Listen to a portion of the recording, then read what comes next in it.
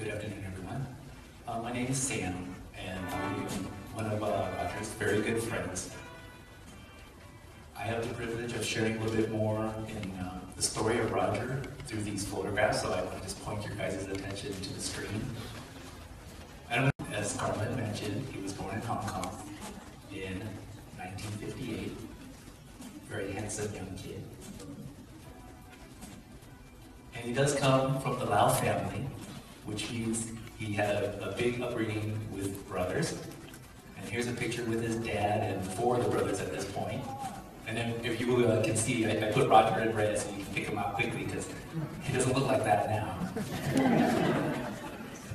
Here it is what Michael has added to the family, the clan. And they're growing up. And then stuck in the middle there, I think cousin Stan snuck into this one.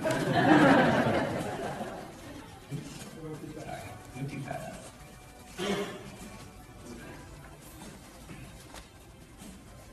Okay, sorry. And they're just growing up here, guys, and again, you can see them here today, and see how they look now. The Lau family. Oops. Button's really sensitive. So this one is, you guys heard how Roger enjoys his beer and wine. So you look at him there, he doesn't look like he wants to be there. But now we're going to put him in his proper setting.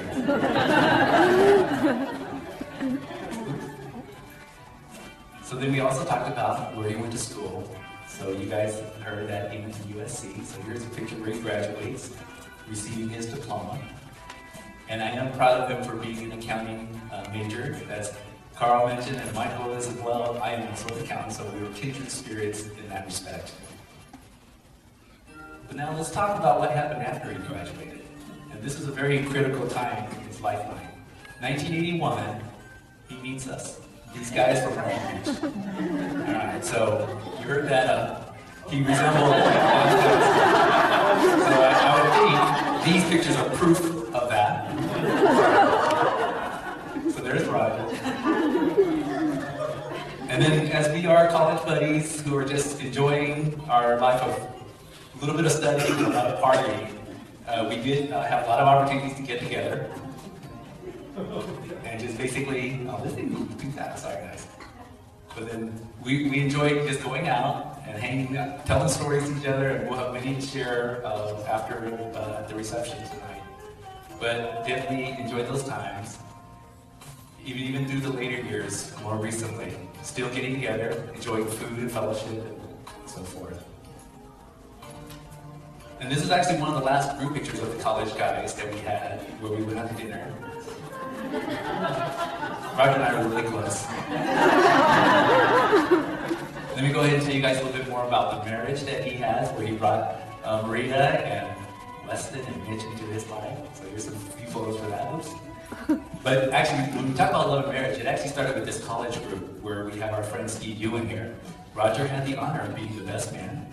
Very dapper young guy there, huh? And then we always said that as the guys grew through these life cycles, that the marriage was very exciting for us, but even more fun for us was these passion parties, which again stays wherever we were, so you'll never hear anything about that. It's a tight-knit group that shares those stories. But it was Roger's turn to get married in 1988. There's a picture of him as the groom.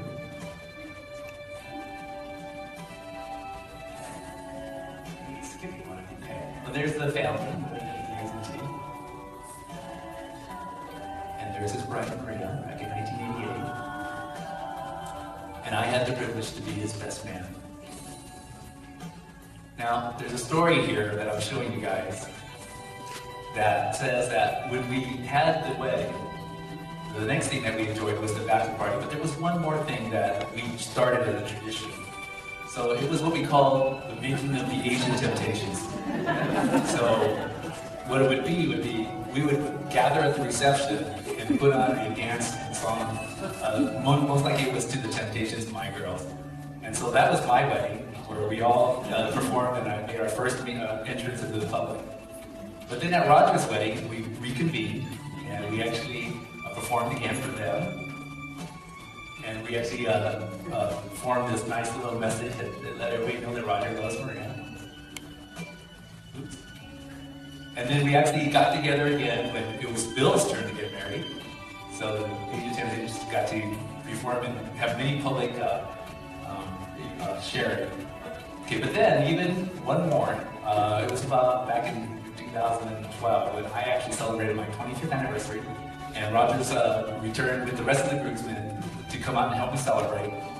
And we did have to reunite and do one more performance. So we're looking a little older, but we still had all the moves. Okay, but now I want to switch the attention to the new generation Lau family. So here's some pictures now where we see Weston being born.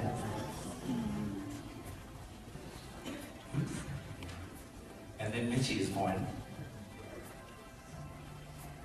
And now the family can start to grow up.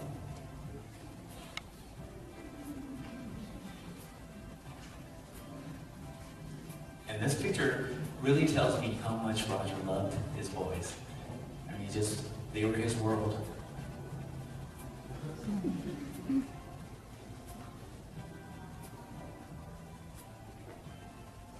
Taking them on vacations and showing them the world. And then they do their annual Christmas party. And I wanted you guys to know that, like, up on the poster board, you'll see the various hard copies of these posted up, and that actually comes from Maria's collection. But because I always value all the friendships that I get to maintain all through my years, I actually digitize these from my own collection. So I have every single one that the Lau family sent to our family. So just thank you for keeping us included in your lives, guys.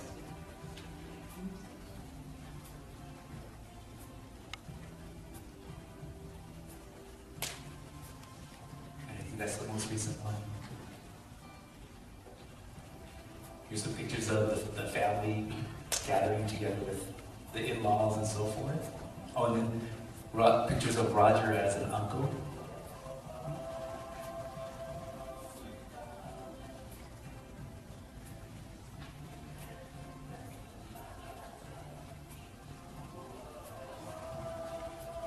And I want to make a special mention now about this picture.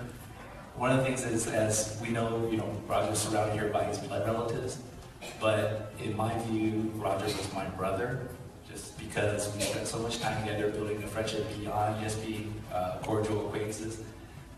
We raised our families together, so here's a picture that we take with the college brothers together with the kids growing up with us. So basically our kids grew up with more cousins.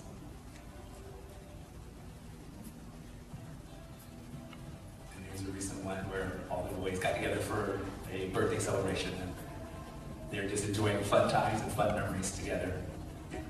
All right. We move on to Roger's career. So you guys heard he is an accountant, and Carl mentioned some of his employers. So I just want to make sure I give proper acknowledgement to all this work experience that Roger's had. So just look at these awesome companies that he was able to contribute his experience and his knowledge, and helping them, to be financially stable, and so I'm just proud of what Roger was able to accomplish with his skills to again, earn a good living and really do well in his career. So we applaud him for that. Let's get back to some fun stuff here. So here's some pictures for you guys to see how Roger enjoys vacationing. And like when we were going to school, we'd always take a road trip and go up to Northern California. And there was a time that after I graduated, Roger and I had this great idea to go to Hawaii together. So we got to spend a little time, just the two of us and a few others that met us out there. Roger's looking pretty buff, right? Yeah. And then he does like to travel. So there were some pictures here of him around the world. There's New York. I believe that's Vegas. So Roger's definitely a guy who works hard and knows how to play as well. And then, of course, we could do as our families grew up, we could do family vacations. This is a shot of us up in Big Bear. And then there was this special cruise that happened in 2007. This was what I'll say was our last chance to do a family vacation. And so there's a picture we went up to Alaska, and we just really enjoyed that time. So great meals and great excursions and just great memories. Roger loves his boys. And here's where a more recent one where they're actually able to go. Sorry, guys. Parasailing. Bungee jumping, I believe. And then even now, there's some recent travels where Roger was able to go to Southeast Asia, and here's some pictures from Thailand. It's scary there, but I guess that's what makes it exciting. All right, so let me come back to how we celebrated over these years with Roger. So here's some photos here back in the day when we first went to Halloween parties and dressing up extra special. And just, again, having fun and enjoying everybody's company.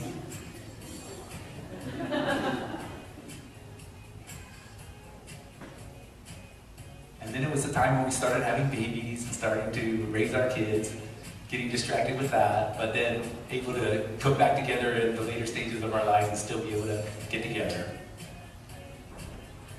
And then most recently, I think Roger was able to go to the basketball game on the day after Christmas. So we got to go see the Clipper game.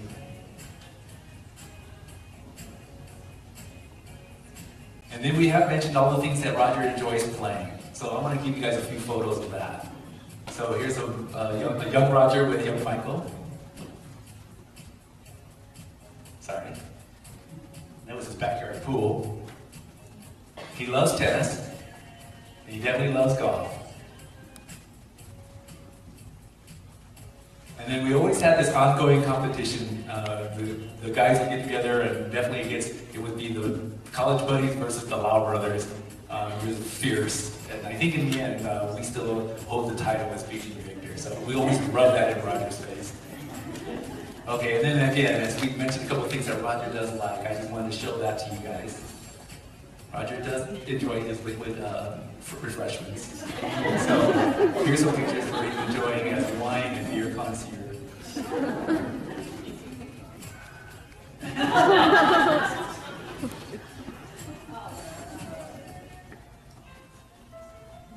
And I'm moving into a very important recent update for you guys. I got this text from Roger. And this is the one that really touched me because it let me know again that in the recent year, he was very, very happy in the fact that he had found someone that he could really share some time with. And so here's a few photos of our friend Rita.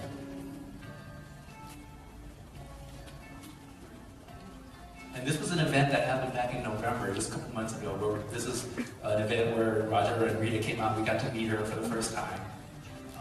And this is the point where Roger was actually going through some of the things that he was suffering from. So that was the point that some concerns were coming up. But this is at least the last dinner picture that I have of him. So now I want to kind of just make sure everybody can really know what happened in these last months or so. So I wanted to share. So it was at 5:35 p.m. on Thursday, January 5th, that Roger was informed by his doctors that he had pancreatic cancer and that it had metastasized to his lungs. He called me within 10 minutes and he shared that news. And I won't share all the profanity that I shouted when he shared this. But after I hung up numb, understanding what was before us, I called him right back. But I think at that point he's probably calling all the brothers, letting them know what's going on. So what I did was I texted him and I just said, let's get together for lunch on Saturday.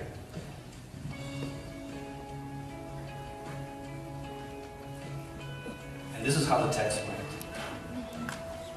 Morning, Sam. I'm good for lunch on Saturday. Let's touch base later. And then he asked this question.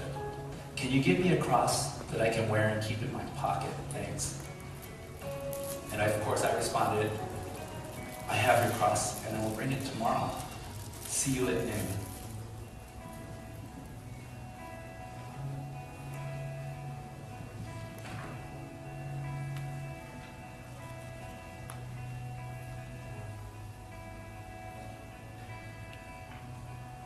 That's a picture of us having that lunch Saturday. And just a comment there, you see Rita, she had just got back from Taiwan. So he told her, I believe it would have probably been the night before. And to show how much she really cares for him, I mean, she was crying during that entire lunch, just being sad about what Roger was going through. But I gave him the cross at that lunch.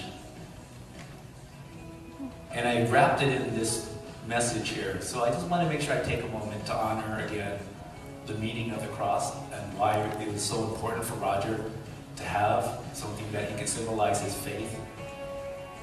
So in the story of the cross, you understand that in Isaiah, it was prophesied of the coming of our Lord. And so when he is given his birth, which is why we celebrate Christmas, we see him grow up, minister to the people around him, and teach the disciples. And then he was crucified, where he died on the cross for us, for our sins. And then he had the resurrection and to be alive again for eternity. And that's why we celebrate our Easter. And so with that assurance, we now know that Roger is in heaven as well. And with the knowledge that, again, that when Christ went to be in heaven, he sent the Holy Spirit to be with us, to dwell within us, to give us peace and comfort during times like this. And it's all because Jesus loves us.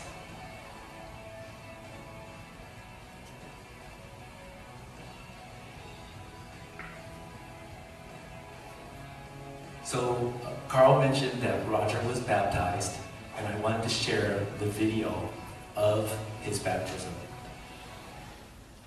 That we're celebrating Palm Sunday together.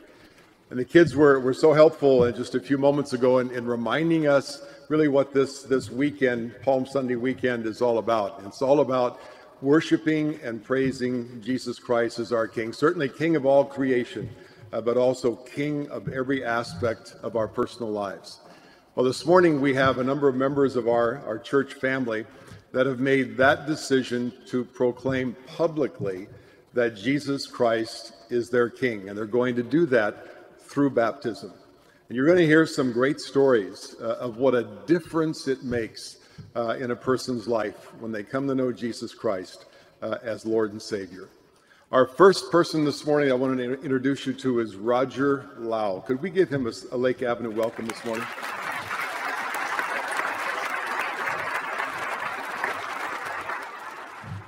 Roger, it's been great just getting to know you a bit in these past weeks and to hear a bit about your story.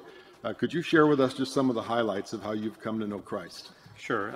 Good morning, everybody. It's an honor to be in front of this congregation. Growing up, I wasn't exposed to a spiritual environment, and I always said to myself, I really want to someday understand my faith, my spirituality a little bit more. And last year, I picked up the Bible and started reading it for the very first time, and it just resonated with me. The Bible, Christ, God, and I've been living in Pasadena for about 5 years, and a friend of mine told me to try Lake Avenue Church, and with a little bit of uneasiness, I started coming to Lake Avenue on my own last summer, and as soon as I got here, everybody was so friendly. They made me feel very welcome, and it felt like home. So this is a great church, and listening to the sermons from Pastor Greg, it just made a lot of sense. So I knew this is something I wanted to do. And then last year or recently, I did some re-examination of my life, and I realized that I've avoided several accidents that could have really caused me harm. And I'm thinking, I'm so fortunate. I mean, I really should have been hurt, but I wasn't. And I came to the realization that Jesus Christ was my Savior and was protecting me against harm's way. And so I realized I want to be a Christian and be a better person and follow the path of Christ. So here I am today. Wonderful. Thank you so much, Roger. Amen. Could you just share with us briefly as to why it is that you want to be baptized this morning? Well, I want to profess my commitment to Jesus Christ, and I hope this will bring my relationship closer to my Lord. Amen. Roger, on the basis of your confession of faith in Jesus Christ, that he's your Lord and your Savior, I baptize you now in the name of the Father, and the Son, and the Holy Spirit.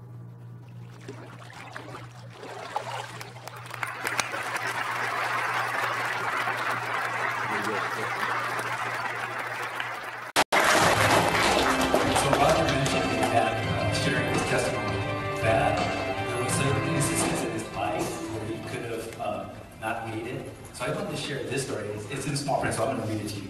Roger believes that he was given 31 more years than he should have. He's referring to a car accident back in September 1985 when he was on a road trip to San Francisco in a silver Honda Prelude, and that's what that car looked like.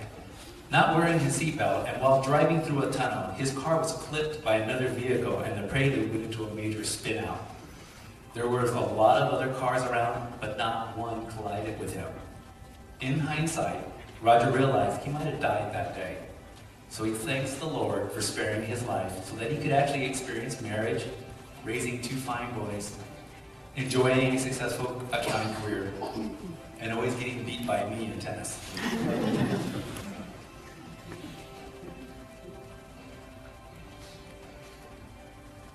So I must say, guys, the last month has been a roller coaster for me. When Roger called and let me know that he had this cancer, I mean, I was like, okay, well, we're going to beat this thing. We're going to fight. Let's do whatever we need to do to get you through this. And I was making myself available, but I was thankful to know that Roger was surrounded with his family and with Rita being there for him to give him all this extra support in this time. So when Roger said that, you know, he had the first diagnosis, he said, well, I'm going to get some second opinions and so forth. So here's the set of texts I wanted to share with you guys. Roger told me on the 21st of January, I did get a second opinion from a pancreatic cancer specialist, and he was more optimistic regarding my chances of beating it. So that definitely gave me hope and a lot of things to be happy for. And I just texted back, let's beat this cancer. But then I also thought a moment that we're not in this alone. So I texted out one more message to our Lord Jesus. And it read as follows. Lord Jesus, I lift up Roger to you, God of miracle and ultimate healer. I pray for your intervention to help Roger, especially around his breathing, okay, to provide him with peace and comfort for a restful night of sleep. And Roger wrote back, thank you, Sam. Love you, bro. Now, if you guys know Roger, he doesn't write like this. And to get this message from him told me, you know, this was something that we've never experienced before.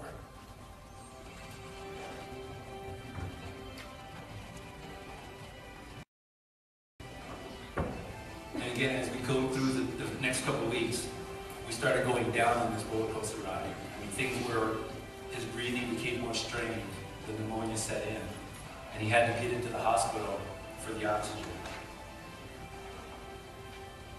And then even several weeks ago, he's now turning jaundice. But then I said, okay, but then we have the chemo that should try to reverse some of this, so that we're actually hoping for better things to come ahead. But then February 4th, he had the heart attack. And he went home to be with our Lord.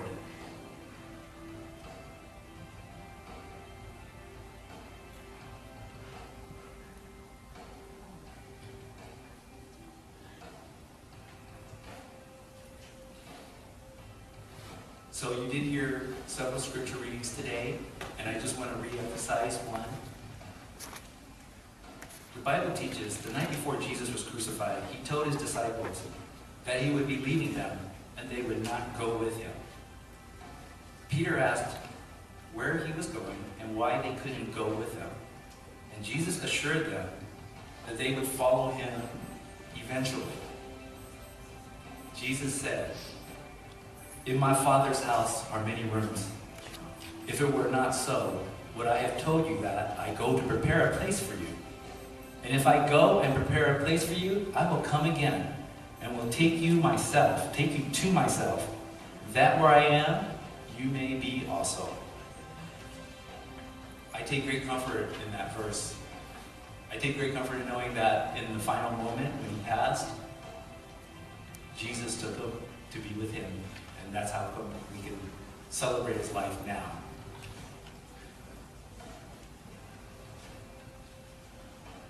And with that, I shared the picture from Hawaii, but I'm going to add this message. Roger, I will see you again in heaven, where we will have our resurrected bodies, fit and free from pain, enjoying a paradise even more beautiful than the Hawaii of 1984. I love you, bro.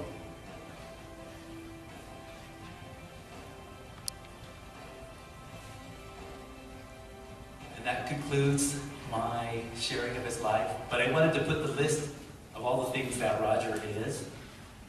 And Carl asked for you guys to raise your hand earlier, so I just want to know, too, all the people who are here today, if you guys can show your active support of Roger and tell me that during this 58 years that he was here on this earth, I know he was a son to his mom and dad, and I will see mom a little bit later. A show of hands, who was Roger's brother?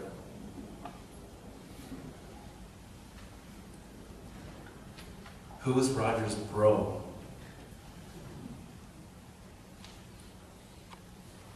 Who was a fellow Trojan with Roger? Fight on. Who was Roger's wife? Who was Roger the father of? Who was Roger an uncle to? Who was Roger a cousin of? Oh, that's a lot of hands.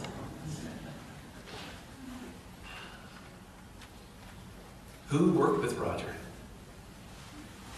Thank you for coming out to support him. And just as a general catch-all, who was Roger's friend? Thank you. And I know a lot of you guys came from far away, probably fought through some traffic. Just thank you again for coming out here and supporting the family. And I think the most important question, if we're going to give honoring to Roger and where he's at now in eternity, and that one day we have the hope of seeing him again, can I see a raise of hand at least to show who believes in our Lord Jesus Christ and is a Christian as well? Thank you. So again, Roger Loudon, a fun-loving, kind, and decent man. Don't you agree? I believe, Carl, is there anything else? Otherwise, I can lead into the benediction. Since there were 3 scripture readings, I wanted to at least share 3 blessings for you guys. So I picked these 3 verses out of the Bible. The first one comes from Numbers 6:24-26. And it says, I pray that the Lord will bless and protect you, and that he will show you mercy and kindness. May the Lord be good to you and give you peace. The second benediction I'd like to share with this group comes from 2 Corinthians 13:14. The amazing grace of the Master Jesus Christ, the extravagant love of God, the intimate friendship of the Holy Spirit be with all of you. And the third and final benediction is from Jude 24:25. Now to him who is able to keep you from stumbling and to present you faultless before the presence of his glory in great joy, to the only God, our Savior, through Jesus Christ our Lord, be glory and majesty, dominion and power, both now and forever. Amen.